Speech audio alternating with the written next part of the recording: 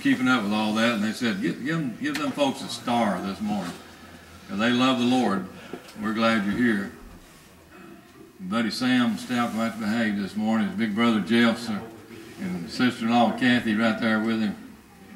He'll have to behave. I know it's hard on you, Sam, but just good to have all of you that are here. Any other visitors, looks like the regular folks, all appreciate it very much. Just want to tip my hat, if I had a hat, to our Jeremy York and all the work he did up in Gatlinburg for several days, and about 10,000 sandwiches. One morning he fixed 60 pots of coffee for the folks up there and the workers, and of course Amy and Allie went up for a few days, and Donnie and Kathy Loftus took supplies up there for them and stayed and helped. They put into practice what some folks talked about.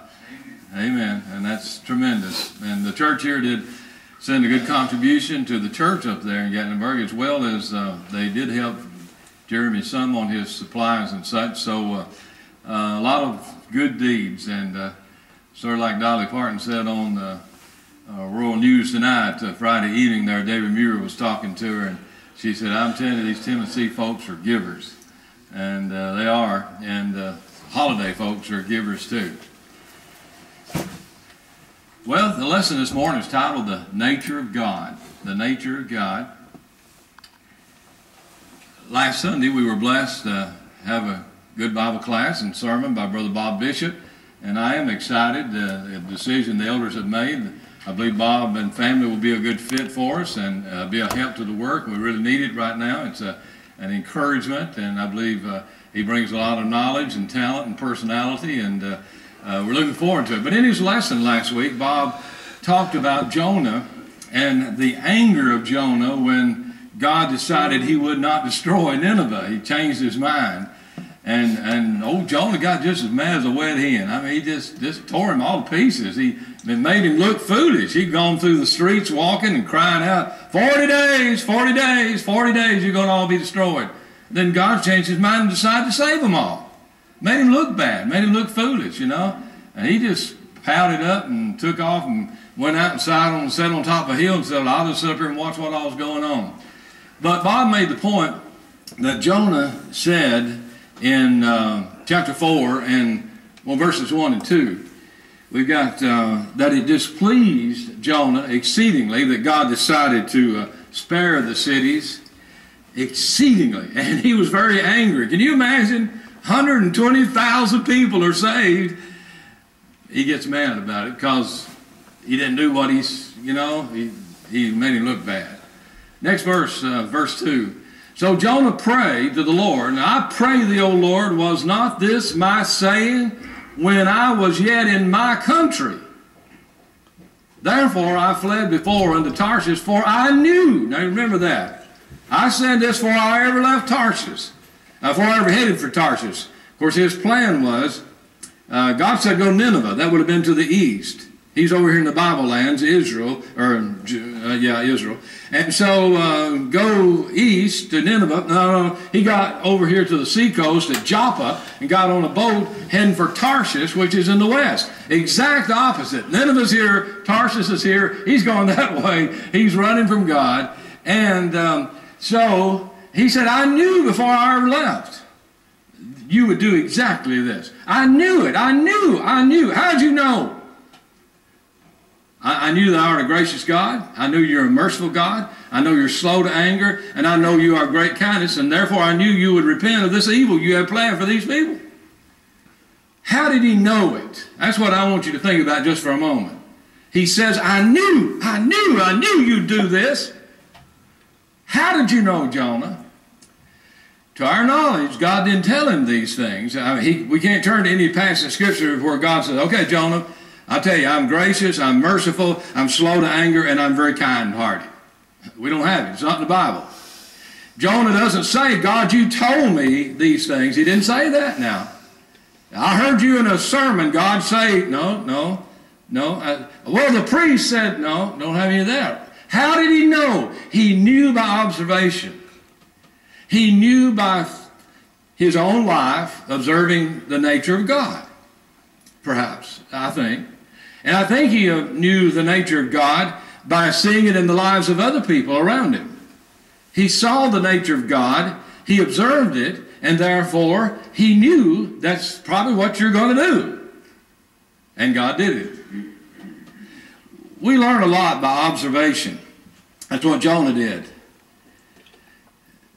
How do you know somebody's stingy? They usually don't wear a t-shirt that says, I am stingy. I've never seen that. I've never seen anybody wear a t-shirt that says, I am generous either. Or I'm a good giver, or no.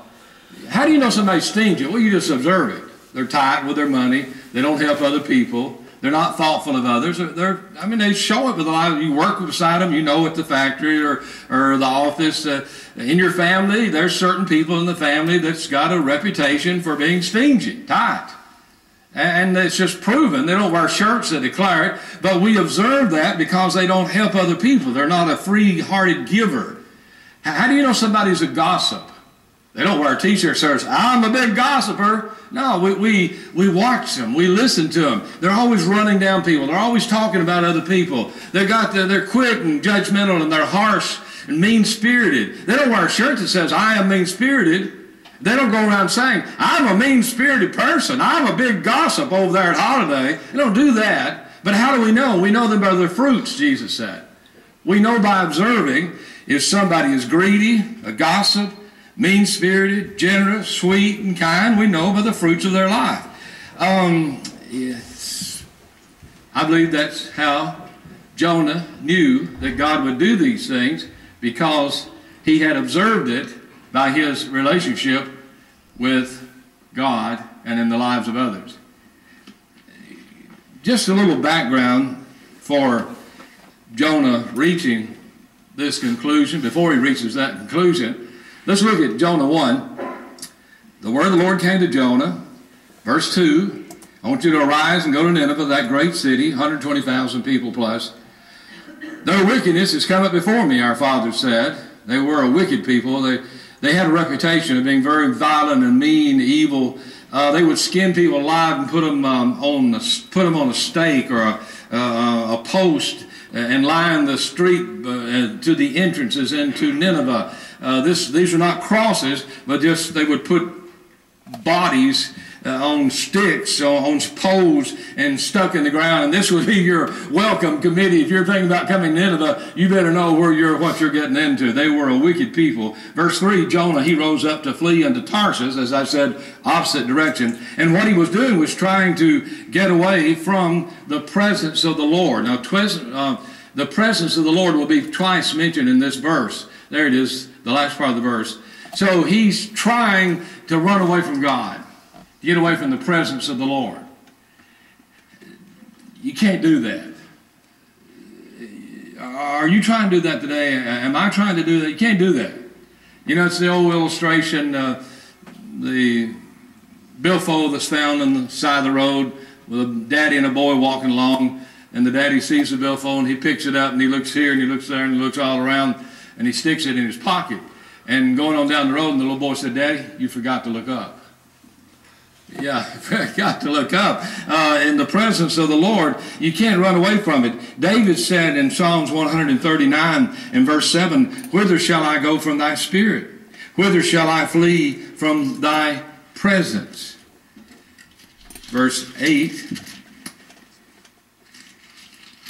If I ascend up into heaven, thou art there. If I make my bed in hell, and the Hebrew word is Sheol, or the Hadean world, not hell of fire and brimstone, but the Hadean world, where the dead go. If I make my bed in Hades, thou art there. If I take up the wings of the morning and dwell into the uttermost parts of the sea, you ever been way out on the sea, far from land? God's there. And even thy hand will lead me, and thy right hand will hold me. If I say, surely the darkness has covered me up, why, even the night shall be light about me. Yet the darkness hideth not from thee, but the night shineth as the day. The darkness and the light are both alike unto thee. So, Jonah, you're trying to do something you're not going to succeed in.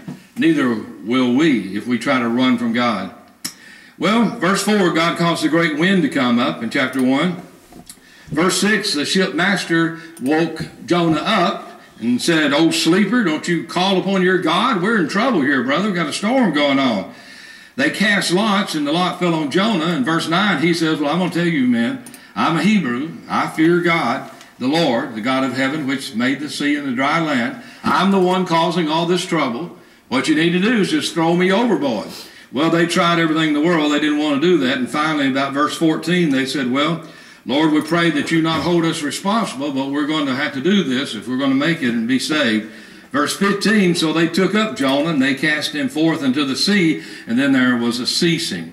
Well, that's when the men feared exceedingly, verse 16 says. And 17, now the Lord had prepared a great fish to swallow up Jonah, and Jonah was in the belly of the fish for 3 days and 3 nights. This is the proper description of what God created, what God prepared. God created this universe, okay? God made it possible that multitudes could be fed with just a few loaves and fishes. God's had the power to raise the dead. God's had the power to, by miracles, to do many wondrous things. God could make a fish so great, so huge, that it would have a belly in it big enough, or maybe even more than one, I don't know. But there was at least one that was big enough for there to be oxygen, for there to be the ability for Jonah not to drown, but to be able to survive. The skeptics laugh at this. The skeptics make fun of us for believing in Jonah being in the belly of the whale. But it's by faith that we believe what the Bible says. Now, Jesus quotes this in Matthew 12. The King James uses the word whale, which is not good. It's not a whale. That's an improper translation. I know whale's a big, huge creature, but the correct description in the Hebrew and in the Greek of Matthew 12 is a great fish that God prepared. I'm telling you, you've heard me say this before, it may have gone all the way to the belly of that fish from here to the courthouse in Cookville. I don't know how big it was, I don't know how large it was, but I know God prepared it, and I know God made it big enough and to be parts or places within the belly of that fish that Jonah could have lived for 3 days and 3 nights. I believe that, and I know you do. But it shows to us the power of God, and this is a miracle that Jesus quotes as taking place. And he said, just like Jonah was 3 days and 3 nights in the belly of the whale, so shall the Son of Man be 3 days and 3 nights in the heart of the earth. He did not hedge, or he did not say, well, there's an old story about this, or this is a parable. He said it was, and it happened.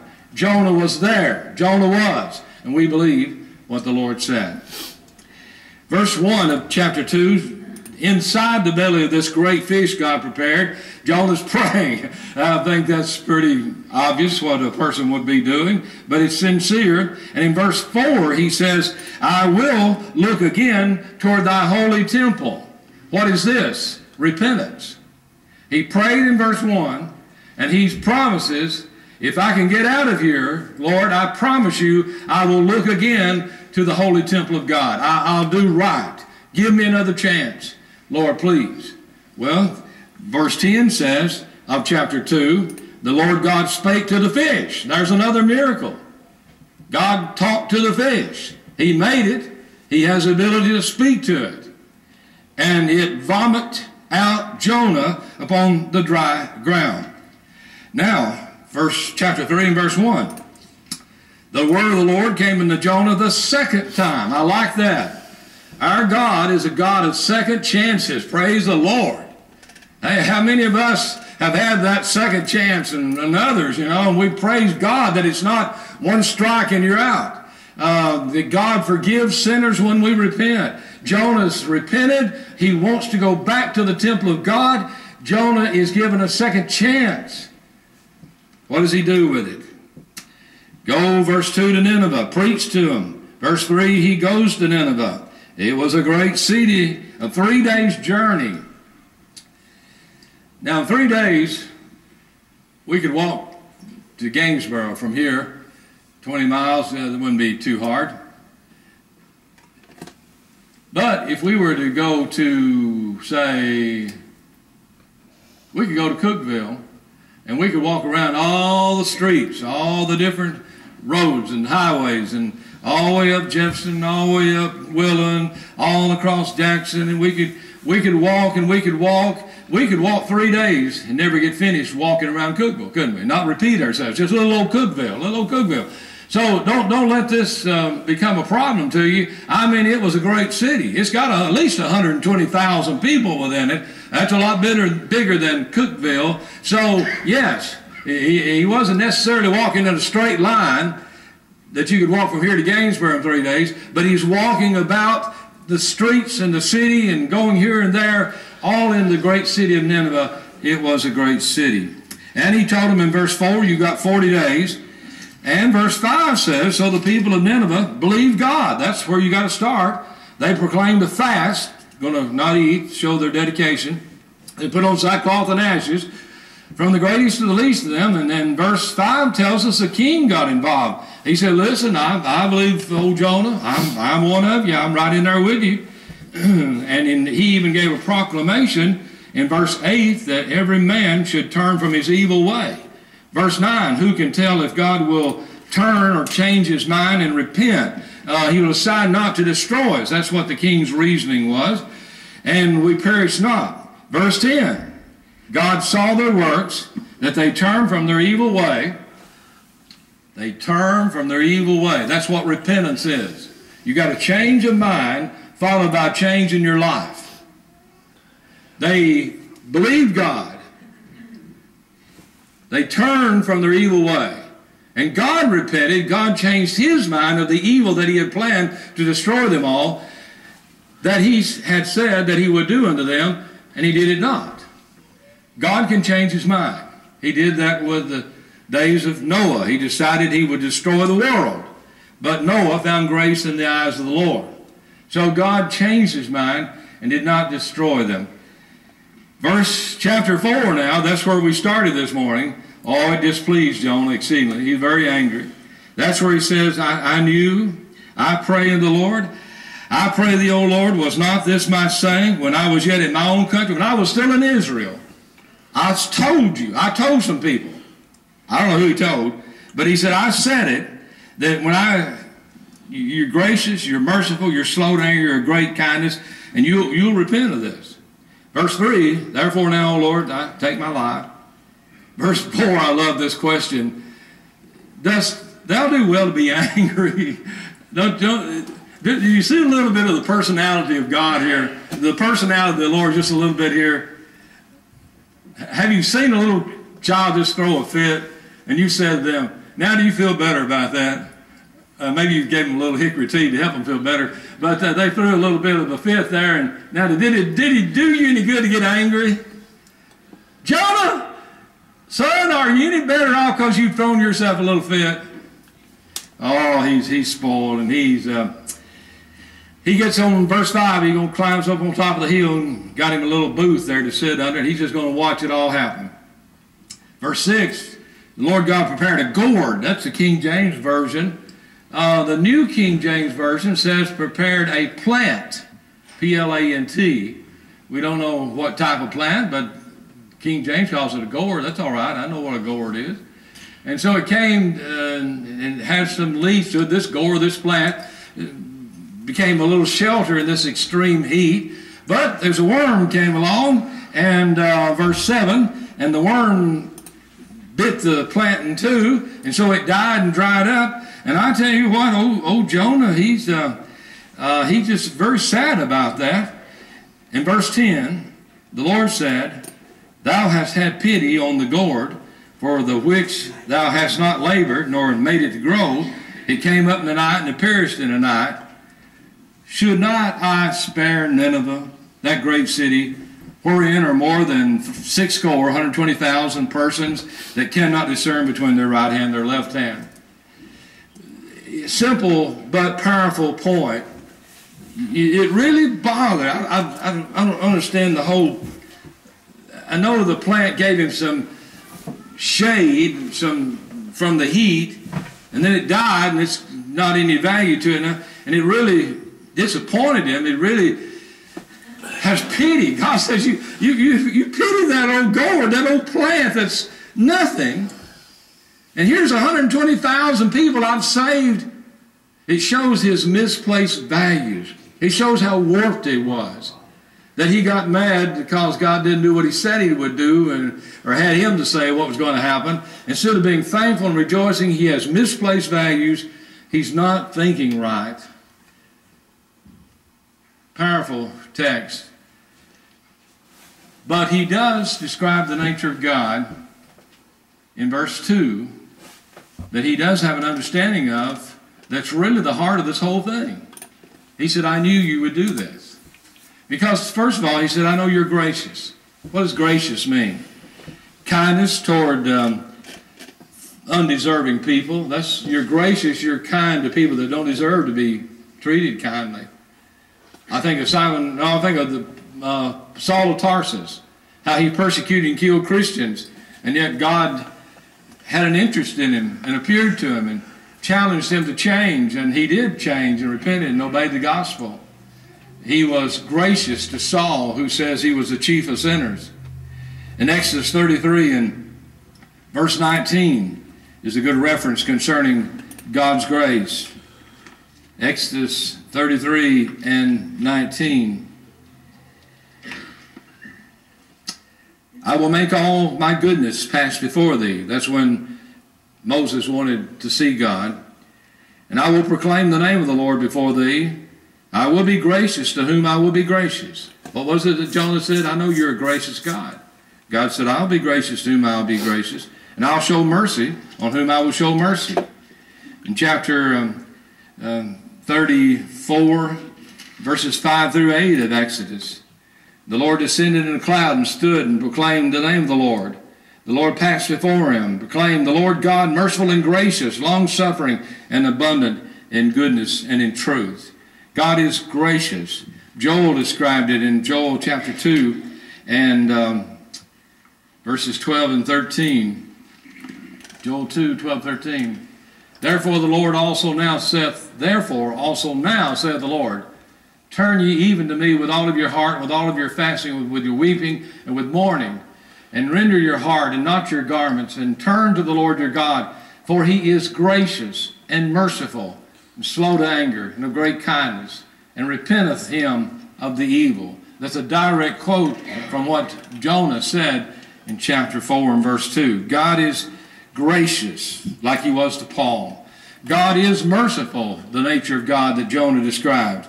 Mercy is showing compassion for the weak, for the needy, the hungry, the poor. If you're merciful, you care about them, you try to help them. I think of Simon Peter, how he cursed and swore that he never knew the Lord. Have you ever been cursed? Some of us have, I guess.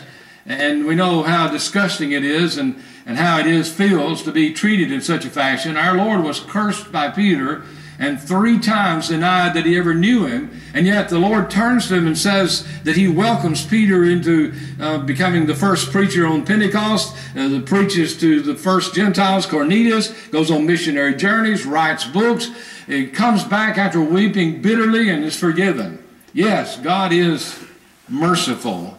And Peter's a great example of that. In Exodus 20 and verse 6, that he would show mercy unto thousands.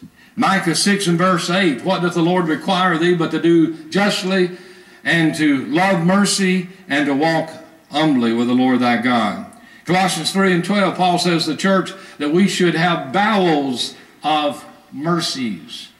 Jonah knew that God was merciful. We as Christians are to have bowels of mercies. Third of all, Jonah said, I knew you were gracious, I knew you were merciful, and I knew that you were slow to anger. And once again we say, thank you, Lord. Praise God that he has it takes a lot for the anger of God to be displayed. That is a personality some people have, and others are just quick to fly off the handle, as we say, country-wise. They do not have any patience. They're quick-tempered. They're short-tempered. Others are easygoing, and it takes a lot to get them upset. They're slow to anger. God's slow to anger. Jonah knew that. And Peter, James, will get right in a minute. James 1 and 19 says that we should be such that would be swift to hear, slow to speak, slow to wrath, swift to hear. God's nature is that he is is slow to anger. We have the great story in Genesis 18 where our Father told Abraham that he was going to destroy Sodom and Gomorrah. And Abraham, of course, his nephew lives there and his family. And Abraham raises two great questions in Genesis 18. He said, are you going to destroy the righteous with the wicked? Really? And shall not the judge of all the earth do what's right? Would you spare the city for 50 righteous souls? Our Father said, I will. For 40? I will. 45? I will. 30? Gets down to 30. He says, now, I know I'm talking to you, Lord, and I'm just dust and ashes, and I don't want to make you angry. I hope I don't make you angry, Lord.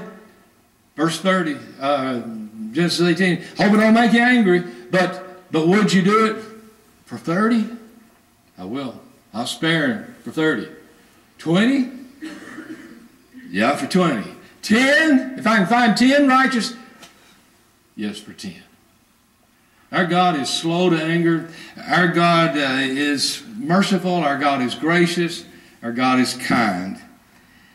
Well, Jonah knew these things about the nature of God by observation.